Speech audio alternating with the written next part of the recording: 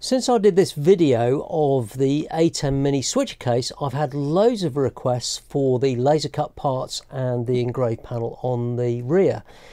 The problem is, this was a customer build with fixed requirements and using a particular case that's only easily available in the UK. So here is version 2. Now, this is the same concept, everything in one neat case, but it's designed to use this fantastic Nanuk 915 case. And I've made all these laser cut parts available on my website so you can easily make your own. Hello and welcome to the whirlybloke channel. This is YouTube, you know what to do.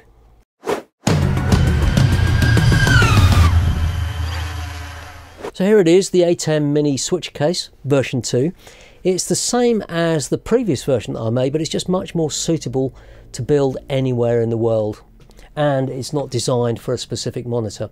And I'll leave links in the description where you can get hold of these beautiful laser cut parts and a list of the other components that you'll need.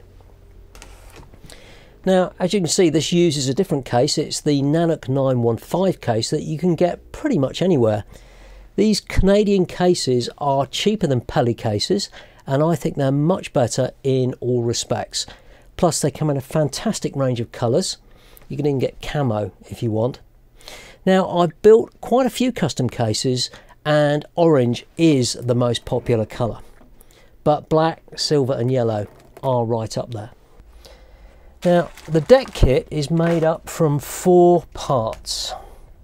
Let's see if I can get these in shot.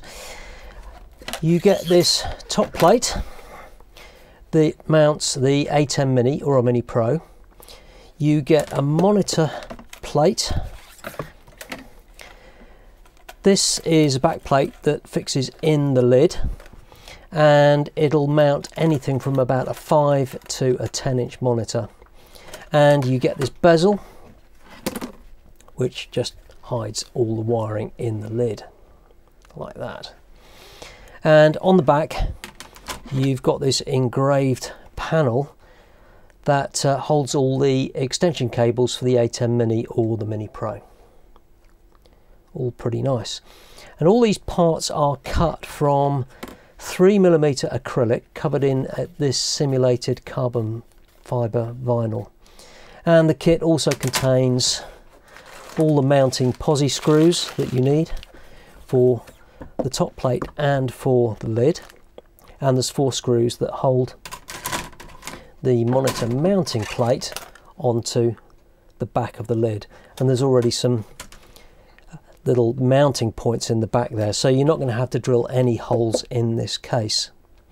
And I even provide you with this little template to help you mark out the back when you're cutting out the space for this panel. And like I said, you don't need to drill any holes in the case because these plates all mount on existing internal mounting points. And this rear panel has got cutouts for 4 HDMI inputs, 2 mic inputs, an HDMI output, the RJ45 network connection, USB and a power connector. And these are just a duplicate of what's on the back of the ATEM Mini. And you'll need to source some suitable extension cables like this. This is an HDMI cable, and you just connect those between the ATEM Mini on the back panel here and the connectors on the back. All very simple. Now, the only hard part in building this is cutting the hole in the rear of the back of the case, and like I said, I've provided this template so you can mark it up and cut it out. And a Dremel's great for this, but remember, measure twice, cut once. You don't want to make a mistake, so just take it nice and slow. And then all you need to do is wire everything up. You'll need to make a splitter cable for the power so that you can power the monitor and the ATEM Mini from the same source. And the ATEM Mini fits into this front panel, just slots in. And there's some 1mm foam round here, which is a little bit difficult to see. Let's have a look on here. If I can see it. There's some 1mm foam that fits just round the inside there to make sure that's a nice snug fit, and it won't move about or fall out easily, especially when the connectors are all in.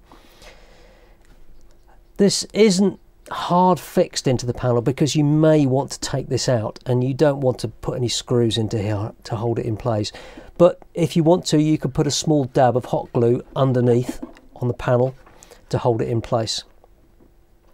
And if you're traveling with this, then I suggest that you put a piece of foam in here to stop this falling out and clunking into the monitor.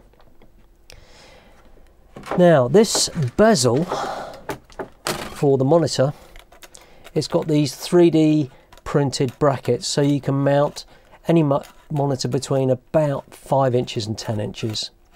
And it doesn't matter whether it's side mounting or top mounting, you just swap these over.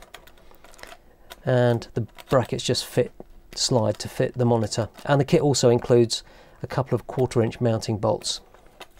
Now the ATEM Mini power supply that you get with the ATEM Mini is 12 volts at 1.5 amps, and the actual current required for this is about 800 milliamps. So depending on your monitor, the ATEM supply may power both the Mini and the monitor, but if not, you'll need to find a 12 volt 3 amp supply, which will be plenty of power.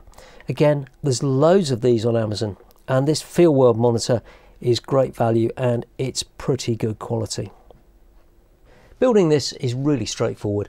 Once you've cut out the rear panel, wiring everything up will only take you a couple of hours. And I've put links in the description to all the components needed to build this, including the laser cut panels and the hardware. Just drop me a comment if you've got any questions. And as always, thanks for watching, and I'll see you next time.